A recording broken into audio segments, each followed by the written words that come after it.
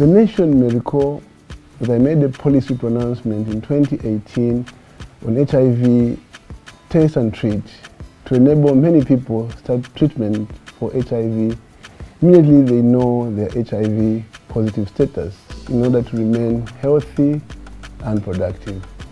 With more people in treatment, we'll have less new HIV infections and we'll end AIDS in Zambia.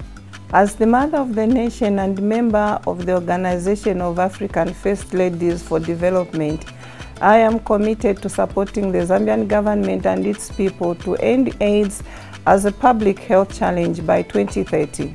We must stop new HIV infections in children and keep their mothers alive, which is the main objective of the Free to Shine campaign. Let us join hands to end AIDS in Zambia under the Zambia Ending AIDS campaign.